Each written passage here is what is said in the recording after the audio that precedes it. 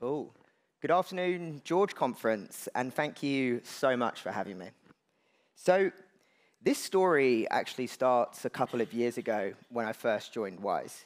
We looked and we spoke like this. And honestly, I think it's safe to say it was broken. And like so many in tech, we weren't alone. We drifted into a sea of sameness, A/B tested into oblivion, and we were all aboard the boat called Bland. Trustworthy blue color palette? Yep. Generic but cheap to produce illustrations? Absolutely.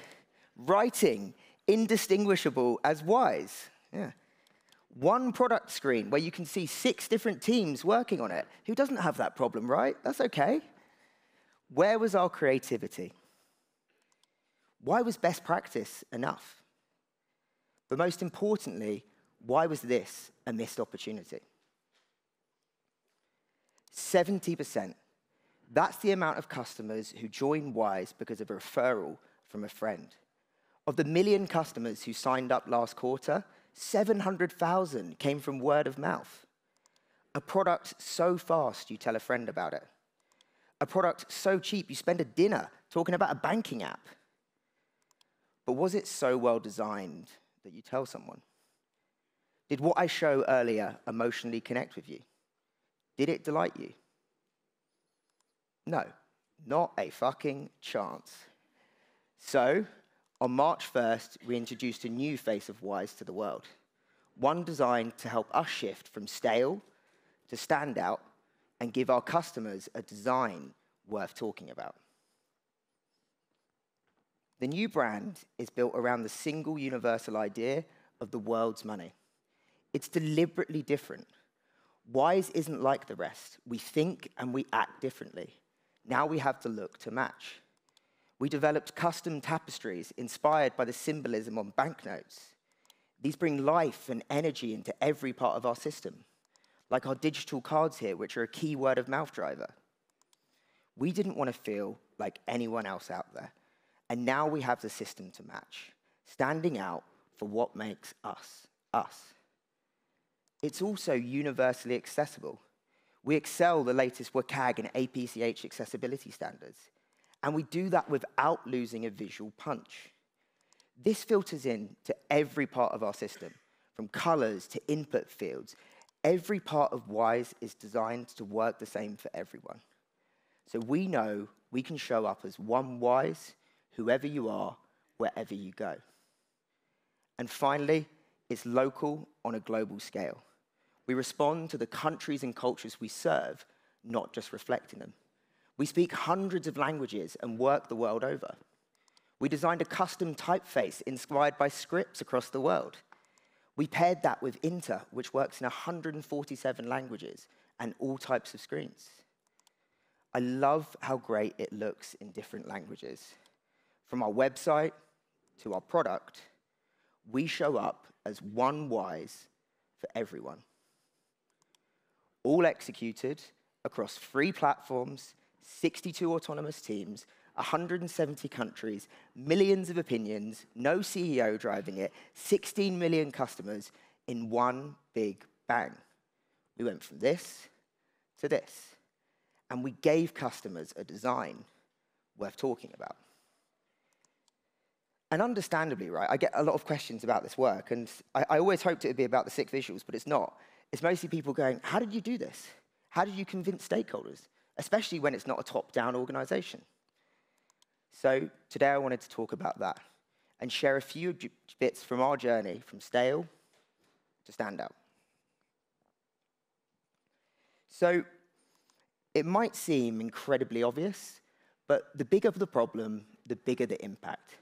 And when we set out on this project, we set out to solve one of the biggest problems we face at Wise. When Wise began in 2012, we were all about transfers, sending money from A to B. But over time, that's evolved from a single focus on sending money to a feature-rich international banking alternative. And by 2021, we could see more and more of our customers were using us as an account. That's over 30% of consumers sending, spending, receiving money with us. It doesn't sound like a transfer app to me. We knew we were account, one account for the world's money. That's pretty big. But becoming the wise account wasn't just as easy as saying it. There was a gnarly set of problems which lay behind that, from redefining ourselves across our entire customer journey to scaling our system to work across the world. This was a massive problem. And the temptation when facing a massive problem is to divide it up into smaller chunks, distribute it across multiple squads and different teams, empower them to get to the answer themselves. And before I joined Wise, we tried that. Transfer Wise to Wise. Account messaging tweaked above the hero. Card nudges 10 pixels above the fold. Small little changes in our navigation. Tiny changes to a CTA here. And the reality was, none of this was going to work, because the scale of our solution was far less than the scale of our problem. Think about it. 500 screens, an entire customer journey, a business transforming entirely. Do you think that was going to work? No. As a designer, too often we get sucked into thinking about the individual pieces. But that isn't what a customer experiences. They experience the sum of all of these parts and how they come together as a whole. So the simple reality I've been learning over many years is you can't A/B test your way to excellence. If you want a breakthrough, it requires a bet. So what you need to do is ask yourselves, and be honest, because most people lie here, is this best solved through multiple iterative steps, or is it time for a bigger leap? And are we just scared of making that big leap? Do we really need innovation or more variations? So when I think about what lays the foundation for standout work, I always believe it starts with teams scaling up their ambition, committing to doing something bold and coming at it with bold ideas. So now we were clear on what we wanted to do. One account for the world's money. We had to design that, and it was really, really hard. It took us 6 weeks to get to our first initial concept, and then it took 8 months to make that concept work. Every single element, from logo, illustrations, input, tone of voice, had to be rigorously thought through and developed.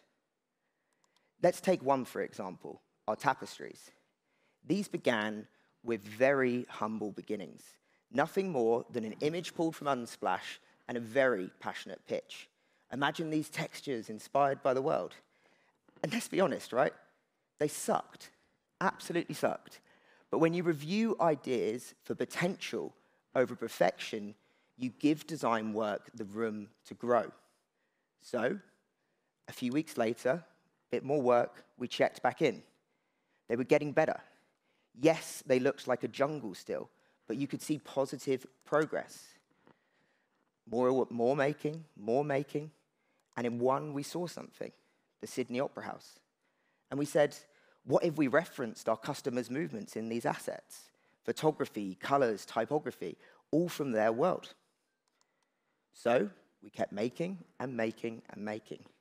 And hundreds of iterations later, we slowly moved towards the tapestries, a new semiotic for the world's money, inspired by the symbolism on banknotes, but updated for a digital age. These bring life and energy to so many parts of our system, and customers absolutely love it. It was exactly the same story with typography. We wanted something which felt inspired by the world which we serve, so we studied scripts across the world. It took hundreds of iterations, an unquestionable amount of Figma boards to even get close to the answer. Simple on the surface, but deep exploration behind it. What this shows to me, though, is you've just got to test a lot of things in order to figure out the answer. You do the work so customers don't have to. Every single element went through this level of development. What this ultimately shows when I was reflecting on it is great work is rarely this flash of brilliance it's often perceived to be. It's just a lot of sweat. You've got to be wrong, and then maybe you stand a small chance of being right. So make fast and edit slow. And if you're going to make this type of work, I can't encourage you enough to make your way into conviction.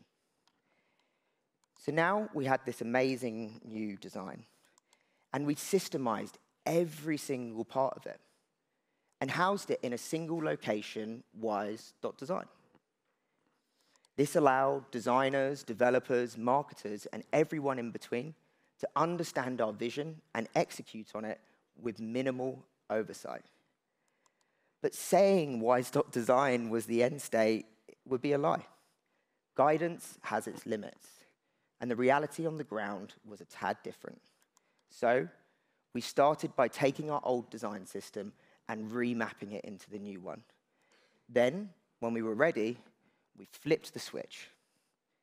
And, well, the results, they were awesome. It turned kind of dry, inaccessible screens like this into bold visual ones like this. Or screens that lacked that visual punch like this into beautiful ones like this. All with a simple flip of a switch.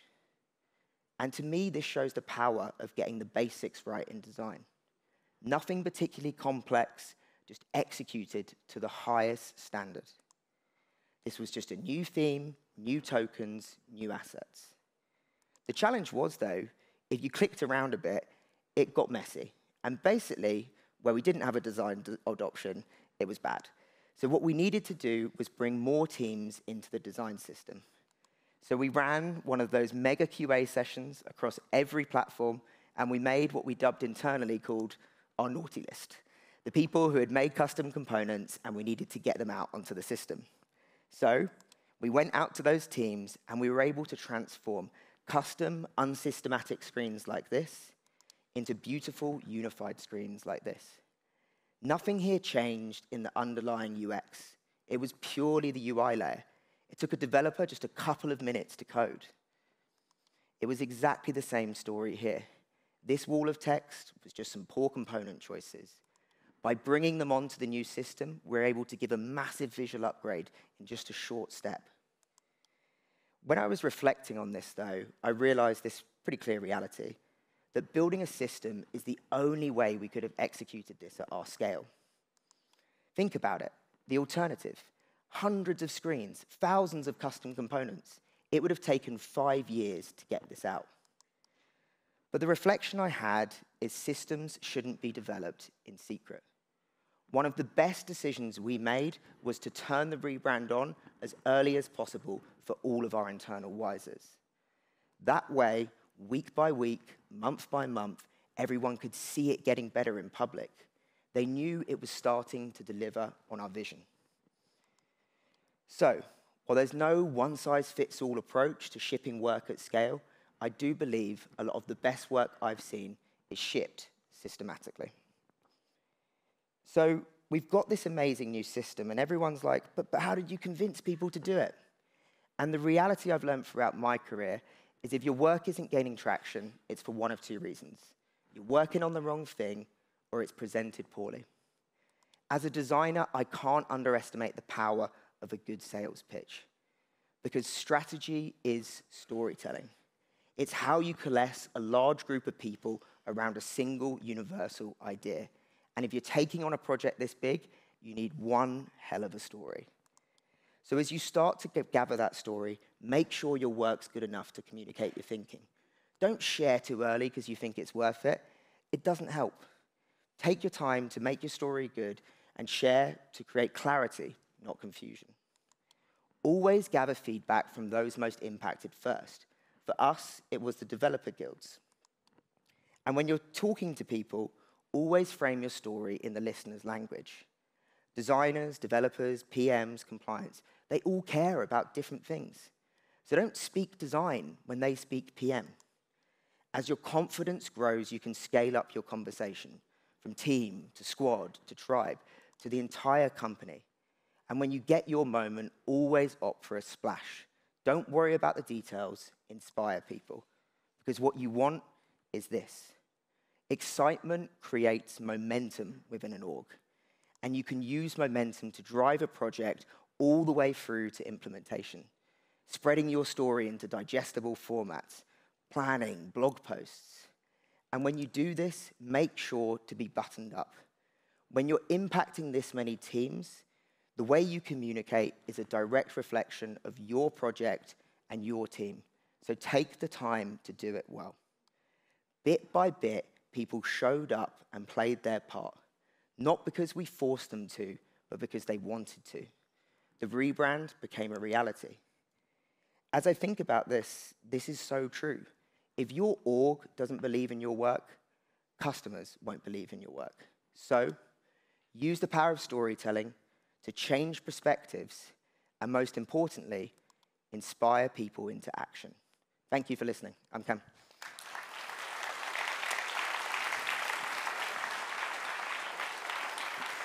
Thank you so much for sharing this, Cameron. No worries. We love your story. Let's take some questions from the audience. Who wants to know something? We have somebody here, please. Hi. One question about this 70% that you mentioned at the beginning. How did you count that? How do we come to that number? Yeah. Well, obviously, we measure all of the ways which people come into Wise, and we have referrals as one big part of it. And that word of mouth is a big mix of organic word of mouth, but also through our referral program, like referral links and stuff like that. Thank you. All right. Do we have more questions here? Somewhere there? Got one here. I don't know. I don't see it. We have one here in the middle. Yes, please, sorry. Hi. Hi. Thanks for your talk. I want to know what was the fight with legacy code? Because many companies, we are trying to do something similar to what you did in Wise. Yeah. But then we are facing legacy code and legacy decisions, and this is very hard for us to overcome. Yeah. So on the subject of legacy code, like it might seem crazy, but in 12 years, 10 years as a company, we have quite a lot of legacy code as well. So one of the things which worked really well from a system perspective was by turning on the new theme and the new rebrand as early as possible, it incentivized teams to not be left behind. So even if it took some teams, say, 3 months to get onto the new system, they did actually make those upgrades. So I wouldn't say it's like, it's basically kind of inspiring people into action because they want to be part of something big, and no one really wants that old flow, which is super outdated, I guess. So that was kind of the method we used, and I think it really worked well because it wasn't me going around with a stick prodding people, which I don't think would have been as successful. Let's take one more from our remote audience. So, okay. What feedback did you get after the relaunch, and is there any advice you would give to other companies who are planning a big relaunch? Oh, yeah. The feedback's been astoundingly positive. Like, I did a big company presentation before it launched, being like, trying to tell everyone, like, everyone expect terrible things to happen. And the complete opposite happened. Customers loved it. Community of designers loved it. And I think it was just like an overdue refresh. So I think the advice I would give to people is like, you know, it seems scary. Like, I called my mentor the week before, and they said that the fact that you're scared is a good thing.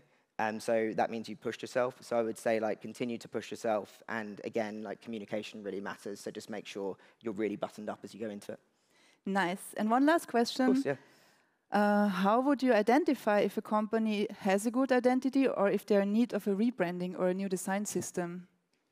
Yeah, so I was talking about this with someone earlier. And, like, a lot of the misconception is that's a rebrand just for a rebrand's sake. It's not. It was using the power of design to create change within an organization. So, you know, we were a company in a transformative phase, and it just so happened that I felt one of the best ways to align an entire organization around a set of objectives was to use the power of design. So I think what you should really say is, like, why are we doing this? Because a lot of the time it's like, you know, designers just got bored, we want it to look better, which I think is a really bad reason to do something. But if you really do feel that, like, we can use design to create large-scale change, that's when tools like this are a really good weapon in your arsenal. Perfect. Thank you so much, Cool. Cameron. No worries. Thank you.